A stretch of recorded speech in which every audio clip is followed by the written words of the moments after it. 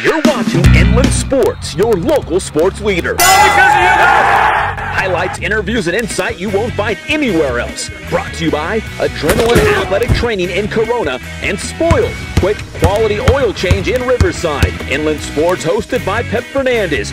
Honored by the Southern California Interscholastic Football Coaches Association, the National Football Foundation, the Inland Empire Baseball Coaches Association, and the CIF Southern Section Champion of Character. Hey, what's up, Pep? Too cool to come down here, man? Yeah, too big time now?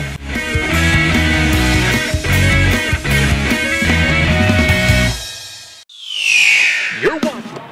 And welcome to Adrenaline Athletic Training in Corona. I'm Pep Fernandez. This is David Zink from the Press Enterprise, and we're gonna have a weekly show now that's gonna kind of preview the week, talk about our inland sports rankings for high school football, and something new, a coach's challenge. Love the coach's challenge. I hope you guys like it too. It's going to be kind of like fantasy football, but it involves local high school football coaches. So we're going to have fun with it, and you guys can play along too and kind of follow us throughout the season. Once again, everything from Inland Sports is brought to you by this place, Adrenaline Athletic Training in Corona. When you train at Adrenaline, you just turn pro. AdrenalineAthletic.com is the website. Check out all their training sessions, their travel ball teams. They kind of do everything. So whatever you're looking for, they can make it happen. If you want to take your game to the next level, this is the place. And of course, Spoiled, quick quality oil change. You want to keep your body right, so you come to Adrenaline. You got to keep your car right as well. So go see our boy Bill Navigato at Spoiled, quick quality oil change in Riverside. He will treat you right, get you in and out in a jiffy, and he's not going to take you to the bank. He's going to do what he's got to do at a fair price, and you will be happy. We guarantee it. We take our cars there. Yeah, so I love the place. Been going there for years.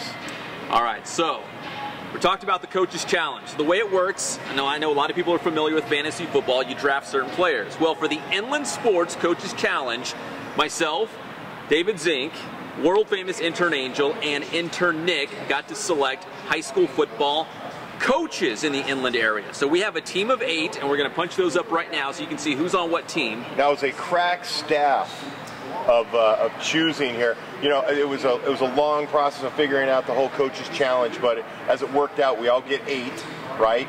And we basically had draft order just like you would a fantasy league. Everybody gets to pick top to bottom. I was the #1 draft pick, so that was... So with the #1 overall pick, you selected... Matt Logan, Centennial. Come on, it all begins and ends at Centennial. We all know that, right? So if you're looking right now, you can see which coaches and schools we have. So you can see my list, Angels, Nick's, and of course Zink's there on the end. And Zink, yes, he had the overall #1. Of course, he picked his boy Matt Logan. The other #1 overalls, I picked Coach Broach. I'm Coach Broach over at Heritage. World famous, got Kurt Bruick at Redlands East Valley, and intern Nick got Jim Walker at Redlands because he stays close to home. Nick goes to Redlands High School. He plays baseball for the Terriers. In fact, but for 2 teams, he's got all San Bernardino County teams. He really went strong with Or San coaches, Bernardino I should schools. say. We don't go by teams, we go by coaches. That's right, we're going by coaches. So the way it works is every time coach gets a victory, we get a point. So every time they pick up a win, we're going to keep a weekly tally of, okay, so Kurt Bruick wins a game. That means it's a point for world famous. That's right. If Centennial and Matt Logan wins, you get a point. So that's the way it's going to work. So if you win, you get a point. We're going to keep the tallies every single week and kind of add them up. At the end, we want to see who's got the most wins. You know who it's going to be. Who picked the right coaches. So you know who it's going to be, Pep. Well, yeah, it's me. You're looking at him right here. But anyways, so after week 0, yes, not everybody played, so not everyone got points, but after week 0, in case you're counting at home, this guy's got the lead. Uh-oh. Barely. Uh-oh. It's barely, though. It's by 1 win. Booyah. Matt Logan put you over the top.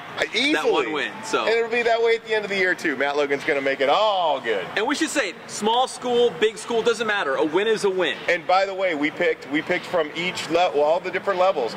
I got Matt Logan, I got Centennial, I've also got Notre Dame. I mean, we've got schools all across the board. And we just picked coaches we thought could do great things. All right, so once again, those are the rankings. We're going to talk more about that in just a moment because that'll have a play in our Coach's Challenge as well because as coaches get wins, they're going to make up their way up the rankings. So we'll talk about that in a second. But once again, one more time, here are the teams. So Team Pep, world-famous intern Angel, intern Nick, and Zink. And we want you to play along. So if you go on Twitter, follow us at inland_sports, and we want you to chime in. Who's got the best team of coaches? Which, is it me? Is it Zink? Is it one of the interns? And if you are on the correct team at the end, we want to give you prizes. We're working on the prizes, but we want to give you some great prizes at the end if you're rolling with the right team. And, you know, they have an advantage. They can actually go and pick 8 coaches, and they don't have to pick. They don't have to draft with some other people like we did. We had 4 people. I had 1 every 4. I could pick somebody, but you could just pick your 10 or your 8 best coaches. Turn around, run with them, see what happens, and at the end of the year, you outpoint us, let us know. I doubt you will, because I'm a genius, and so is Pep. Well, maybe one of us is here. It's probably you. I'm not saying it's genius. Yeah, not me. I've got a long, rich history of picking the wrong school. Of failure. But for Coach Broach and the rest of my coaches, I hope I'm wrong. But once again, so that's the Coaches Challenge. Every week we'll update you with the scores of who's winning, but we've all got a pretty good group of head coaches that we really like. And then once again, go on Twitter. Let us know which team of coaches you support. Me, Zink, one of the interns. And if you've got the right team, we're going to give away prizes as well. It'll be fun. All right, so once again, here's the rankings. And of course, as the coaches win and get points, their teams are going to move up the grade 8 and 4 more rankings. So if your top 10 list, sports, the grade 8 and 4 more. Once again, the #1 team is Centennial, and for good reason. They started off their season with a bang. Big win over East High School from the Salt Lake City area in Utah. And just picked up where they left. J.J. Taylor, Javon McKinley, Anthony Catalano and company, and your boy Matt Logan, of course. And you haven't even seen the entire repertoire of what they have offensively. I mean, you know, they had their guys going, and they still got many, many more on that offense that can do a lot of good things for them. Well, they've got Sarah this weekend, actually a Saturday night game in Oceanside as part of that Honor Bowl, so that's really exciting for them. They lucked out. Sarah, quarterback, was kicked out of the game last week and cannot play this week. Against Centennial. So against Centennial, they're going to be down their quarterback. Now, they might have a great backup, but I know that the Sarah starting quarterback is one heck of a player, and they're going to miss him this week. Well, that's big news then. So Centennial going in, I guess, with the upper hand against Sarah, but of course you got to know Sarah's going to be loaded. So that's Saturday night in Oceanside. Centennial taking on Sarah. Number 2 and 3, this was a real hot button issue. How could you put Redlands East Valley ahead of Vista Murrieta? And I say to David Zink, they won a state title. What else do you want from them? I agree with you. I totally agree. And these rankings are really based on what did you do last season. And as we said on the radio show last weekend, you know, Vista Murrieta is yet to play a game, and that's not to say they're going to be a bad team or a good team. We don't know what they're going to be. They're kind of an unknown. They've done well in some preseason stuff, but Rev's already played a game. So, no, they play this Friday. Excuse me, Rev has not played a game either. But we do have a defending state champion that is in the mix there. That's the thing. Vista and Rev have not played a game, so there can't be any shuffling. If you can't lose a spot by not playing. If we put them at number 2 or number 3 in Vista's case, come on. It all shakes itself out by the end of the year, right? Yes. Eventually, all the cream rises to the top. Rev, they're going to open the season at Chaminade, a little banged up in the receiver corps. And Vista Murrieta has Ballard High School from the Seattle area. So both teams will open up. Who knows? This could change when we do the Inland Sports Grade 8 and 4 more next week. It'll be interesting to see if Vista Murrieta starts out with the Greeley brothers running that offense. If you have Cade Greeley as quarterback, correct? Yeah. And Carson Greeley. Carson and Cade's the receiver. But you got Kyle Williams. I mean, what are you going to do with that guy? But you got all those tools that you can go with. And then you look at 4, you got Norco with Victor Varamanis, who just went crazy last week in a 66-13, I believe, victory. I mean, it was just a really, really easy win for Norco. Should have been. Etiwanda's a very good team, but they handed it to them. And this weekend they'll be playing a Friday night 7:30 game against Rancho Cucamonga, where they're going to try and get back a victory that they lost a close one to them last season. And as you see Victor running down the sideline, he is just a machine. Built like a linebacker, runs like a running back. And loves to truck defenders. Oh, man. So vicious, Vic. You can see he could throw the ball. He was eluding pressure to get passes off, and, of course, he could run it with the best of them. There he goes again, coming up against Etiwanda. He's just breaking loose for another touchdown. Like you said, 66-13 against a good Etiwanda team. And that Rancho Cucamonga game, dating back to last year, this is one they want to get. I think it was a point loss last year. I think it was just a 1 or 2 point win for Rancho Cucamonga. So it's going to be a hotly contested game. And you can see Fox figured it out. Fox Sports West figured it out, and they really want that game on TV. So we'll have to wait and see how that one goes. But I'm going to say Norco's fortunes this season are going to be much better than they were last season. You know, you drop down to 5, you got Heritage. I mean, another great team. You know what? There were some other rankings out there. I won't say who. Press Enterprise. But they had Great Oak ahead of Heritage. And what did Heritage do? They went on the road. We talked to Brett, the quarterback, Brett Virgil from Heritage, and he talked about it. They went on the road, and they really held Great Oak to, what was it, like 7 points until the final minute of the game. So the defense, the offense, Brett Virgil did his thing. I mean, they all kind of showed up in that Great Oak game, and Heritage has a really strong team. On the road against a Southwestern League team. First Southwestern League victory for Heritage. Yeah. And there's Jalen Glover, their star running back. He had a huge game. Javier Luna, he's another running back to watch this season for Heritage, but it was hashtag Brett the quarterback. The rest of the guys, Aleva Hifo, we got to mention him, Jalen Glover, and a huge win against Great Oak in week 0. And this week they've got Los Osos, so we'll see what they follow up with that 35-13 victory against Great Oak. Checking in at number 6, we had Citrus Hill. Of course, they won the Battle of the Rancho Verde. David Zink, you were at that game. A barn burner. Impressed by Citrus Hill? Very much so. More impressed by Devin Floyd. Devin Floyd, yeah. Devin Floyd went for a lot of yards. Everything. There he goes, right there. Everything up the gut. It really didn't run a lot outside. He was taking on defenders and hitting the hole and getting in there. I mean, 3 touchdowns, 251 yards. Rushing the ball. I mean, he was the reason they won. Defense did well, but it was a 1-touchdown game. And at the end of the game, when they needed it, I think they had a 7 or 8 play drive, and he probably carried the ball 5 times and pushed them down the field and into the end zone for the win. That's their second win against Rancho Verde. Their first win in the Battle of the Torch. They split it. They've split it so far. Last year, Rancho won it. They won it this year. But they did beat them in the playoffs, the quarterfinals last year. So they actually, in the last two seasons, are 2-1 against Rancho Verde, a very good Rancho Verde team. So Citrus Hill staying strong at number 6 in our grade 8 and 4 more inland sports rankings. Then we have a little bit of our first movement of the season as Rancho Verde drops from 7 to 8 because of the loss.